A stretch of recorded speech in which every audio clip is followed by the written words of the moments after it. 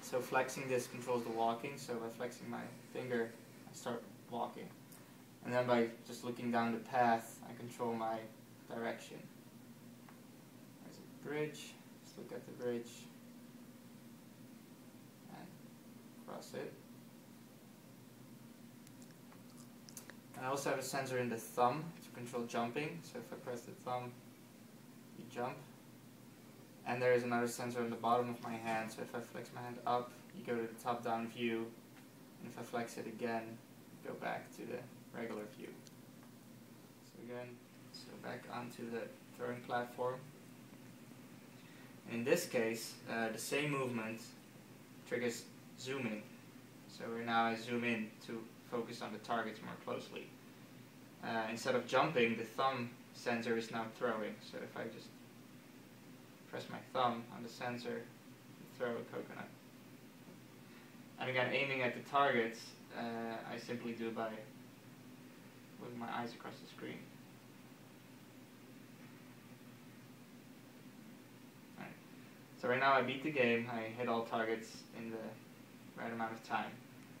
So again I can walk.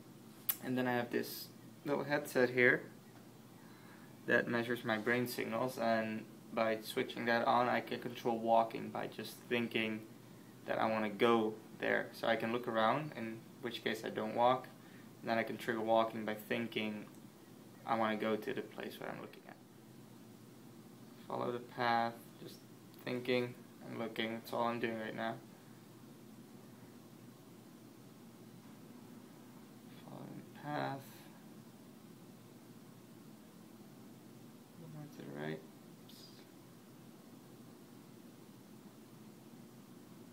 There's a plane over there, let's go check it out.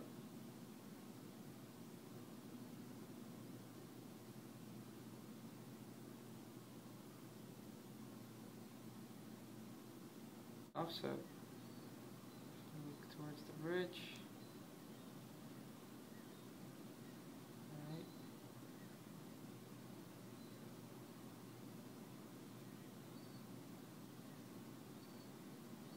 Yay.